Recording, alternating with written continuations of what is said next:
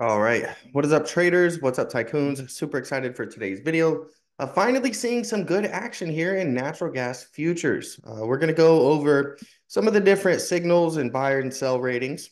All right. Now we're going to break down the futures chart, which is going to be very important, very critical if you're trying to trade something like UNG, Boyle, or Cold. You have to remember that those are futures commodity-based ETFs. And so tracking the price of the futures is very important. We're also going to look at the spot price. This is one of the most important charts, in my opinion. I'll break down why and how I like to use this chart myself. And then we'll take a look at everyone's favorite or least favorite, depending on what side of the profit scale you're on. Boyle, that is. We'll break down UNG, and then we'll also break down Cold. All right, we're going to take a look at all of these in today's video and go over the key levels, patterns, and signals that I'm looking at right now. And I also want to mention FCG. This is one that I've mentioned time and time again, and just something I want to start bringing to more people's attention. I've mentioned this stock in the past, 3 or 4 natural gas videos that I've done, and we're going to go over why in today's video. It's performed much better than Boyle and UNG. We'll also just take a look at energy as a whole. Okay, I've been bullish on energy for a while. We'll take a look at USO. We'll take a look at it on a weekly time frame here as well. We're on the verge of a potential very large breakout. And then we'll take a look at XLE, the energy sector of the S&P 500. And we'll take a look at an individual named Valero that we've been in the Discord. Now, as always, the content provided on this channel is for informational and educational purposes only and is not intended to be relied upon as legal, financial, or investment advice. So please be sure to read through the disclaimer. And if you're new to the channel, I started a completely free newsletter for you guys called Investment Intelligence. And throughout the month of March, I was actually highlighting the rotation that we were seeing in energy, the bullish setups in energy. And so in the newsletter, I just try to give out free, valuable finance and trading content, and I try to sprinkle in a free trade idea every single week in there. There is a website associated with it, so you can actually go back and read some of the previous newsletters and articles that have been written and published, and just see if it's something that you're interested, right? If it's something you want to keep up with and you want those sent directly to your inbox, you can go ahead and sign up using the link in the description, okay?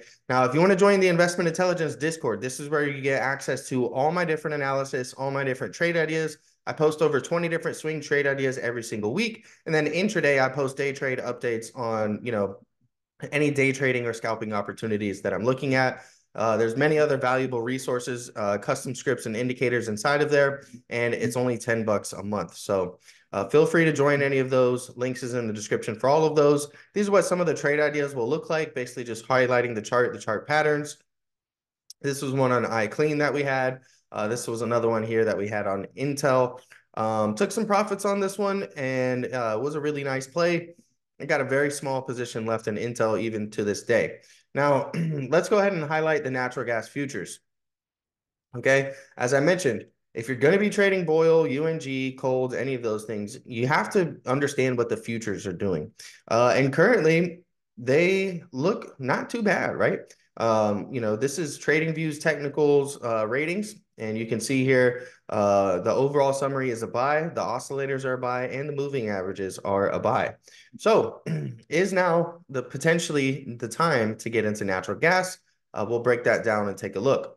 We're going to start off here with the futures on the daily time frame. And in my last video, I said, hey, this purple line right here, all right, we're going to see this in a few of our charts. This is what's known as an anchored VWAP, okay? An anchored VWAP is your average volume weighted price, okay, anchored to a specific time and date, right? And what we're doing is we're actually anchoring it to whenever the futures gap down. Okay, we want to see who's in control. When you're underneath the anchored VWAP, this lets you know that sellers are in control of the price action. When you're above, it lets you know that buyers are in control of the price action.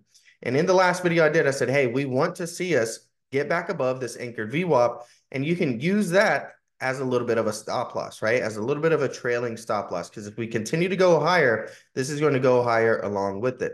That's just one way to think of it, right? You could use a hard stop loss level at 1.77. That's a key level that we have right there, a Fibonacci. Either or is fine. I'm not here to tell you guys what to do, but rather what it is that I'm looking at. Now, people think that double bottoms have to be precise, right? That we have to precisely double bottom here and here. But oftentimes you can find a double bottom, with a low and a slightly higher low here as well. Same thing with a low and a slightly lower low. So we do have a little bit of a double bottom, and our neckline in this case would actually be the 195 to about $2 price level, okay, for the natural gas futures. If we can break through there, right, our next target up above is going to be 2.172, and then there's no structure really. There's very thin structure due to the gap being there, and we could head all the way up to 2.4. Now, that's very far from where we're at right now. And there's a lot of work to be done, most notably staying above the anchored VWAP. But that was a great sign and something that we really wanted to see. 2.417 is going to be the exact price for that gap fill. Okay. So remember, double bottom potentially forming here. A double bottom's not confirmed until you break through the neckline. And then at which point you could see a breakaway. All right, and where the double bottom plays out, or you could see a break and retest of that key zone. So keep that in mind. Now, this is the spot price chart. And the yellow horizontal line here is $2. And as you can see in this chart, whenever the price comes down to that $2 price level, it does not stay there for long. Okay. This is a monthly time frame here, so keep that in mind. But each time that we come down here, we do see that price rebounds back above. And so, I like to use this as a measure of, hey, is natural gas of interest to me right now? Usually, if the spot price is above $2, I'm not too interested in it, right? Honestly. But we can see here that we're below that $2 threshold. And so now I'm looking at opportunities, right? Because I know historically, sometimes it may take a month or two. Sometimes it may take 6 months to a year, etc. But eventually we end up seeing that the spot price rise back above that $2 price level. And this is one of the most important, if not the most important chart when it comes to natural gas, in my opinion, because this lets you know when I believe you should start paying attention to it and trying to come up with a plan and a time horizon for any potential entries, exits, or strategies that you're looking at in natural gas. Right. So I just wanted to highlight that. I've shown that chart a few times in the past. We'll go ahead and move on now and go to Boyle. And so what do we have? Well, the first thing I want to highlight is we've got an anchored VWAP to our previous high. Okay. So the previous cycle high right up here, right? That is going to be our anchored VWAP, where the VWAP is anchored. And you can see, where did price reject today? We rejected exactly at that anchored VWAP. Now the futures are slightly above their anchored VWAP. There's a couple reasons for this. If you notice, Boyle made a low and then a lower low when the natural gas futures made a low and then a higher low, right? I have a completely dedicated video as to why that is. There's different types of decay associated with things like Boyle and UNG as well. It's going to be accelerated just a little bit more in Boyle due to being a leveraged ETF. But there's contango, there's volatility decay, there's many other things. And if you want to know all of the different factors and myths and truths about decay, associated with trading things like Boyle and UNG, you guys can look that video up and just type in decay, Boyle, UNG, exactly trades, and it'll pop right up. Okay. If you want to go into full detail, it's a very extensive video. It's like 20, 30 minutes long, diving completely into that subject. So now that we've gotten that out the way and we understand that contango and some other factors have caused Boyle to make a lower low, keep in mind what I said about the double bottoms. Okay. We still have the potential here for a double bottom to form, but this time a low and a lower low double bottom. And our neckline is going to be up here right around 19 bucks. Okay. So if we can break out past there, that's when we can look for a potential double bottom to play out, breaking through that neckline. For now, we need to see Boyle get above the anchored VWAP. Okay. So anchor your VWAP to the most recent cycle highs. And if we can get above there, our overhead resistance is going to be at 1516, right? If we can do something like this, right? Break out, get above that anchored VWAP, retest this level, look for a break and retest, push higher. Then your next level is 1694. Okay, above 1694, that's when we're going to be looking to target that $19 to $20 neckline. And if we break through the neckline, then we could potentially be looking at a move back up to the $24 to $25 area. Okay, lots of work to be done, lots of ifs. but we need to go over these ifs, all right, so you guys can have a plan and help, create your plan. All right. We did get a breakout here of its most recent downtrend. And I want to highlight something. This is something I've been trying to expose a lot more people to. And it's the fact that false moves can often lead to fast moves. Now, what do I mean by a false move here? Well, we have demand, okay? We have demand established over here. We have demand. And what do? We break down into this demand. And this is where bears really should be taking control, right? Once you're breaking through support, breaking through demand, you would look for a break retest and then a push lower, right? That's very textbook. And what do we get? Well, we see that we have a little bit of an oops here, right? We have this fake move, this false move to the downside, creating new lows in Boyle. And this could be the potential start of a fast move to the upside. Okay. Remember the phrase false moves lead to fast moves. And that's something we're going to look for in Boyle and in natural gas. But we know that we need to get above that anchored VWAP, and there's some key resistance levels we need to get above. Okay. That's the one thing I wanted to highlight. We also do have a bullish divergence. Okay. We're going to see if that bullish divergence can continue to play out and perhaps give a little bit of momentum in the price action.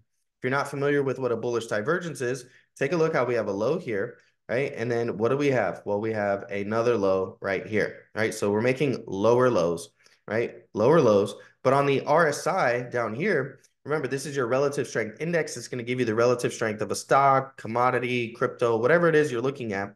And what do we see? Well, we see at the same exact point where we had a low. Obviously, we have a low. And here where we made a lower low, we actually created a higher low. So now we have a bullish divergence.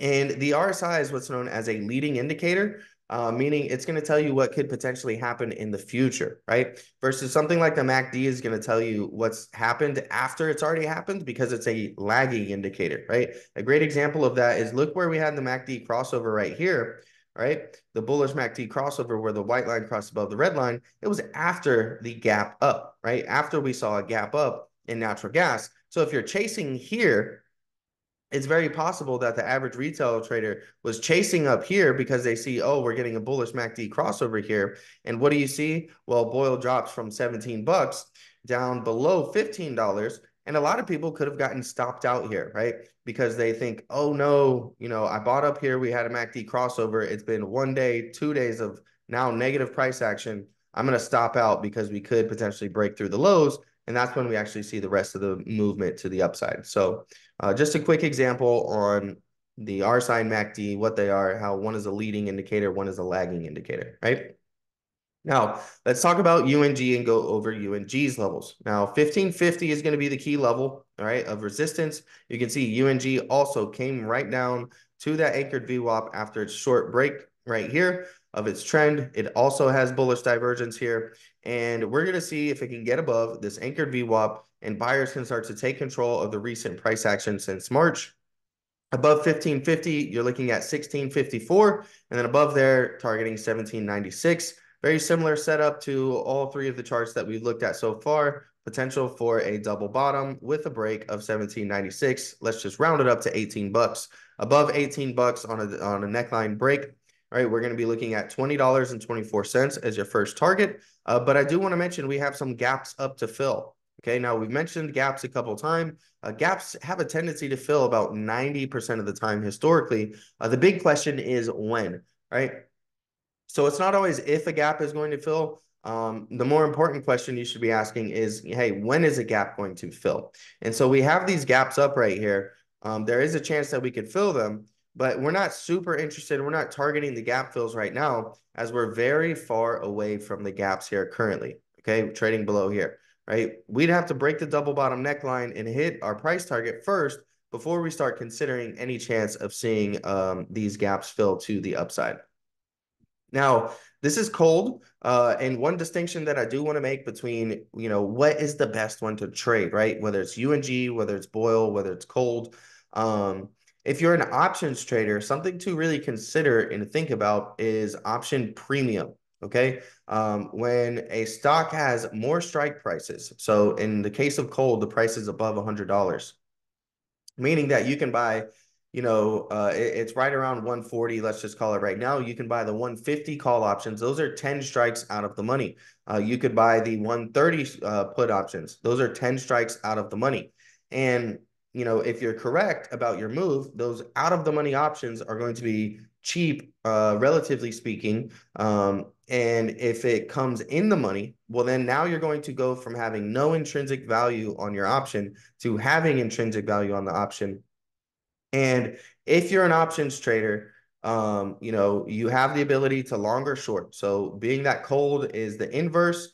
If you want a long cold, that means you think natural gas is going to go down if you want to buy some call options. And if you think natural gas is going to go up, well, then you want to get put options on cold. And if you're correct about your move, well, cold has the potential to pay you more due to the more strike prices, right? Let's say you buy one strike price out of the money. Let's say it's trading at 140, and then you buy the 141 call option and cold goes to 150. Well, now you're 9 strikes in the money, and there's going to be a lot of intrinsic value in those call options. Same thing with the put options, right? So, if you're wondering which one could potentially be better to trade, if you're an options trader, cold, just strictly from a premium price action movement perspective, has been the one that I've been trading mostly. If I do trade some natural gas, it's been a lot more cold lately due to the simple fact that I like to trade options. Okay. Now that we've gotten that out the way, we do have a nice little pennant, nice little triangle pattern forming here. And ultimately, we're kind of sitting in the middle to lower half of it. We've got support here right at 134. If we break through 134 and break this trend line, 108 is going to be our next price target to the downside. Now, cold also, if you put an anchored VWAP to its most recent highs, this is a really great example of seeing what we're potentially looking for in bold or in Boyle and UNG, where we break above the anchored VWAP, we come back and the anchored VWAP acts as support, and then we continue heading higher. That's if you're trying to long natural gas or you think natural gas is bullish right now, that's really what you would want to see. Okay, is you want to see it get above this anchored VWAP. And so now, if you're bearish, on cold, okay, meaning you think, we're going to lose this anchor VWAP and potentially break support, that would mean that you're long natural gas. And so if we lose this anchored VWAP here, we know that we have our support right around 134. And if we break two forms of support via the anchored VWAP and our support level, our Fibonacci, well, then the odds greatly increase that we come down to that 108 area. So definitely be watching that when it comes to cold. Right now, this is FCG. This is your First Trust Natural Gas ETF.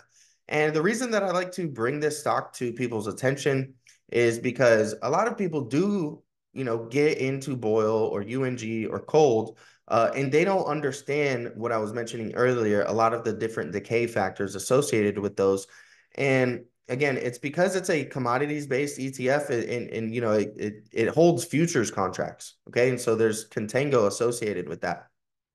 FCG is an ETF of actual companies, right, that try to make money and are related to natural gas and try to profit off of natural gas. So what you have here is much different. You don't have an ETF that's buying and selling futures contracts. You have an ETF filled with actual stocks and actual companies that report earnings and have revenue and different things like that. And that's why you see such a dramatic difference in the price action of something like FCG. And if you would have taken this FCG trade from, the past 2 or 3 videos, it's doing very good. We just got a 100% retracement. We just completed a V-shaped recovery. And really above 2750, the next target here is going to be 3071. Now, this looks like a very clean and very textbook 5-wave structure for the Elliott wave. If you know anything about Elliott wave, we got a clean 1 up, 2 down, right? And your wave twos, your corrective waves, often come in the form of an ABC. And we got an ABC here. Then we got our next wave 1 up of 3 with an ABC correction for wave 2, and then 1, 2, 3, 4, 5 right here, right? So 5 waves to complete wave 3. So wave 5 of 3. And then we had a triangle here for wave 4 that came in the form of an A, B, C, D, E. We got the breakout retest, and we're pushing higher now. Again, above 2750, the next target is 3071. But if this is really going to be a larger long-term trend, and we see that, hey, this is basically one giant bull flag that we have right here. Ultimately, we're going to be looking at $35 to $40 to the upside for FCG. Now, it's not going to move as fast. It's not going to be as volatile as something like Boyle or UNG. But when it comes to, the potential for capital preservation and less risk, okay, so easier to manage risk, FCG is definitely something to consider and just to really look into and dive a little bit more, right? I just wanted to bring that to y'all's attention. It's trying to break out of its bearish divergence that it's had on the weekly RSI, right? If it can break out of this, oftentimes that can lead to a breakout in the price action and in the candlestick chart. So we'll see if that's going to happen, if we're going to get some follow through there. Now, this is USO on the daily time frame. All right, this is the oil ETF. And again, just another example of the anchored VWAPs, guys. We have the previous cycle high anchored VWAPs. We see we have a false move here that led to a fast move down. And then what do you know? We break out, we reclaim that anchored VWAP as support. And ever since then, buyers have been in control and we've seen USO break out. Okay, I've been posting this chart for a while. I've been covering energy in the Discord. And as I mentioned in March, I actually wrote two newsletters on energy, highlighting a lot of these same exact charts that we're looking at right now, just at previous conditions back when they were over here in this time frame. Now, I'm long energy. I've got some long energies. VLO is one that we'll take a look at the chart. That's an individual stock. That's Valero. We've got XLE. VLO is pretty profitable. So I've trimmed that one up and I've put a little bit of those profits into XLE just to diversify a little bit more. XLE obviously is going to be more diversified, right? And these are screenshots from today's profits, from the profits that we had on them today. But here's a weekly time frame. Okay, energy looks really good, like it does have the potential to really go on a breakout. Now, there's lots of work to be done. When you look at this long weekly downtrend, if we can break above 83, we're potentially looking at $95 and potentially $115 on oil. Okay, now that's going to be pretty bad for the economy, in my opinion, because oftentimes higher energy prices can lead to higher inflation prices. And we all know that Jerome Powell and CPI is something that's still very relevant to the market today when it comes to the stock market as a whole. But, I've been adding into energy and getting into energy because saying, hey, this is going to be a good hedge for the portfolio. And as we've continued to see it develop, we've really just seen continued rotation into energy and some rotation out of other sectors in the market. This is XLE right here. Nice ascending triangle bullish pattern. We just broke out today. And what do you see? Overhead supply tested 1, 2, 3, 4 times. We just broke our recent downtrend and we just broke out of here, making new highs, closing up at around $95 today in XLE. Got the $95 calls, I believe, and some $100 calls. So we're going to see, does this turn into a false move up here, right? A false breakout to the upside that could potentially lead to a fast move to the downside. Or is energy really going to stay bullish? I mean, if you look at this, it's been almost a straight line since the year started. XLE was actually one of the top, if not the top performing sector in the S&P 500 for the year of 2024 for Q1. And we're continuing to see that, even more today as the new week has started in the new quarter, right? Above $95, we're looking at potential breakout target here of 102.84. That's what I'm looking at in XLE. Okay. Now this is Valero. This is another energy name. This is an individual ticker. And this looks very similar to the XLE, doesn't it? You have the overhead supply, you have the uptrend line forming an ascending triangle. I would love to see XLE perform the way that VLO did, right? VLO was showing a lot more strength, so I hopped into VLO early. And sometimes those early entries can, bite you in the butt. But whenever you see lots of strength and market strength and strength on a relative basis, I tend to follow that strength, and VLO just hit its second bullish price target today of 172. So really nice play there. We're going to see if it dances in between here between 172 and 166.50. Otherwise, this thing could potentially continue heading higher. Ultimately, we'll just have to see. RSI is getting pretty frothy here, but it has gone up higher before in the past. So ultimately, we'll just see where things are going. Energy as a whole, has been looking great. Natural gas, not so much. And we'll see maybe if natural gas is going to catch up a little bit now and potentially start to participate in the rally that we've seen oil and energy stocks participate in as well. Hopefully you guys enjoyed today's video. If you want access to all my analysis and all my different trade ideas, join the Discord. Okay, it's $10 a month. There's a link in the description there for that. You can sign up for the newsletter if you want something free. That's completely free. There's a website associated with it, remember, so you can go back and you can keep up with it via the website, or just check the website out whenever you feel like it. Or if it's something that you feel like you want sent directly to your inbox, you can register for that again using the link in the description. And I've also got a Ko-Fi page. Okay, now the Ko-Fi page is basically the best way to reach out to me if you're not on the Discord. There's a link in the description for the Ko-Fi page, and that's where you can book a coaching session. Over the past 2 years, really, I've had a lot of coaching sessions with people, specifically about boil and cold. I would say that, maybe half or over half of all of my coaching sessions that I've done in the past 2 years have been related to people trading natural gas. Whether it's, they want to go over some day trading dynamics, swing trading ideas, or they got a bunch of questions they want to ask, or maybe it's just how to, trade options, right? And how can you, use options to hedge yourself? How can you use options to leverage your position that you have in shares, to potentially get free hedges and different things like that? All the Discord members get 20% off. But you just have to click on the commissions tab here, and in there you can book a 30-minute or a 1-hour coaching session. And yeah, that'll wrap up today's video. Okay, I appreciate y'all watching, and if you enjoyed it, most likely you're going to enjoy this next video here too, so be sure to click on that one.